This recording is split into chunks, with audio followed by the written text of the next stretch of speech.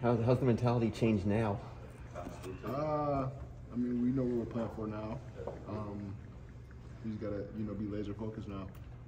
First time seeing your team on Selection Sunday, how special was that? It was really special. I kind of held in my emotions because I didn't want to be the only one celebrating or anything like that. Everybody else was, calm. So I just wanted to keep that persona too and be calm as well.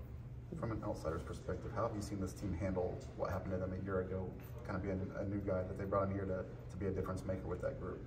I mean, being here, you wouldn't have known that it happened. Everybody goes in, works hard, does their part. Just enjoy being around each other. So whatever happened last year is, last year you would have never known it happened. What have these guys sort of talked with you about how to approach? Obviously, from last year, they've experienced this whole NCAA Tournament at Purdue. What have they told you? I was talking to Coach Brantley, when our name came up. He said just going in with the right mindset, playing hard. Obviously, everybody wants to see, a higher or a lower seed, win or, make it further.